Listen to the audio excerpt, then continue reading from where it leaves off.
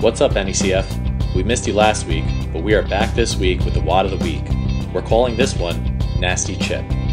Nasty Chip consists of 30 power cleans, 30 handstand push-ups, 30 burpees over the bar, 30 calorie row, 30 box jumps, 30 toes to rings, and 30 push jerks.